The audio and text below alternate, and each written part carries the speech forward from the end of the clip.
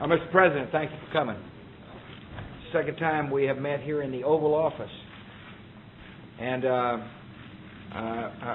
told the President that I remember distinctly his description of what life was like in Uganda, particularly when it comes to his raising cows. He's a cattleman. And they gave us something to talk about. And but we talked about other issues as well. I am very proud that the United States taxpayer has supported this President in his efforts to deal with HIV/AIDS.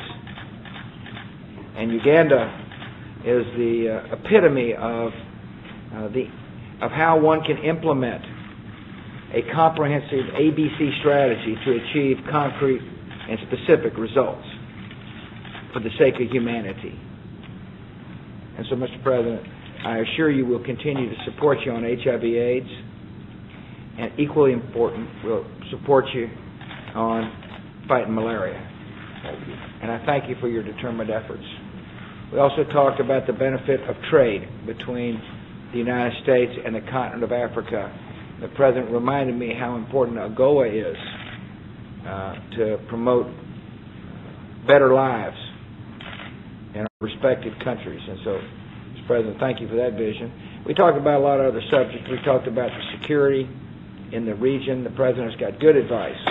He's got good judgment when it comes to issues like Somalia and the Sudan. I assured him that we're committed to peace and stability. As a matter of fact, I informed the President today that I spoke to the Secretary General of the United Nations about Sudan and how I think it is important to continue putting the pressure on the respective parties to come up with an agreement that will help end the genocide. And that it's important for the United Nations to get moving those troops into this Darfur region as quickly as possible. And of course, we discussed about the peace between the agreement between South and North of Sudan, and our desire is to make sure we implement that agreement. And finally, we talked about eligibility for Millennium Challenge.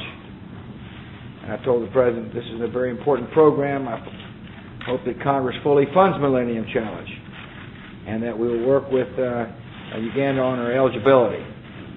And so, Mr. President, thanks for coming. It's really good to see you again.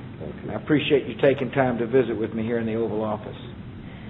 I thank President Bush for welcoming me here. As he told you, we are most pleased with the AGOA, African Growth and Opportunity Act.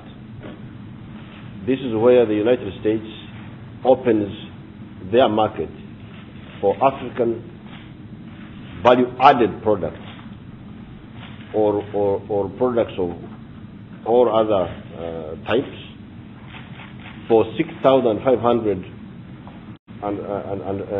such products. Now, this is a very big opportunity. As you know, the United States market is a big market, $11 trillion market.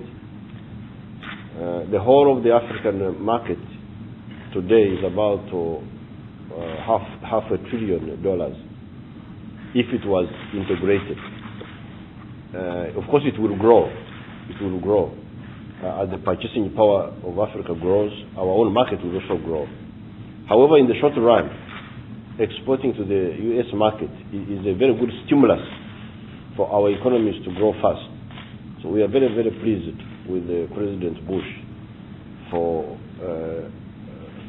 sustaining this AGOA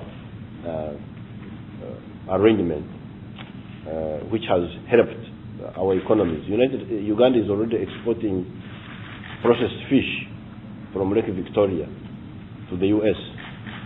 This is good also for the American consumers, because this fish is very good for health. There is very little pollution in our part of the world, so it's very good for the American people also. So I thanked him for that. I also thanked him for the Millennium Challenge account.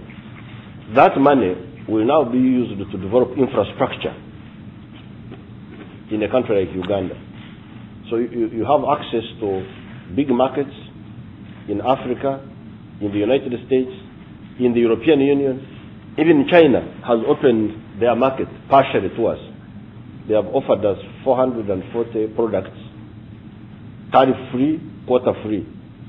But you need good infrastructure within a country like Uganda, as well as African countries, so that you can produce goods at low cost.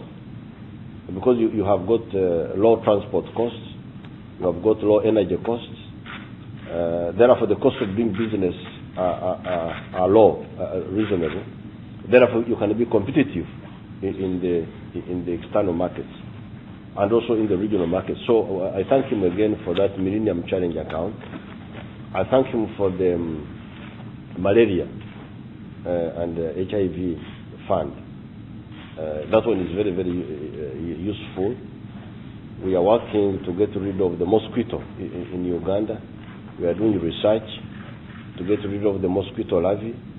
And again, we have worked with the Center for Disease Control in the United States, whom he sent to us.